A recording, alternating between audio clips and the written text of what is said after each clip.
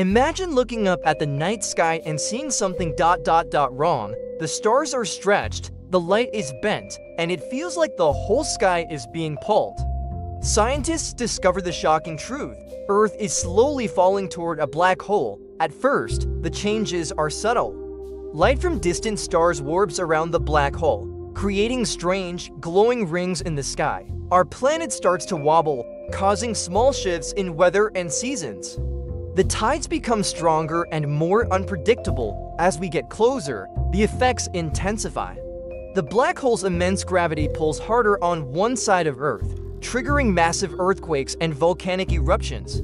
Time itself begins to slow down for us. To an outside observer, we look like we're moving in slow motion. Finally, we reach the event horizon, the point of no return. Here, the gravitational pull becomes so extreme it stretches our planet apart in a process called spaghettification. Earth would be torn to pieces before vanishing from the universe forever. It's a terrifying thought that reminds us how delicate our place in the cosmos truly is. Thanks for watching.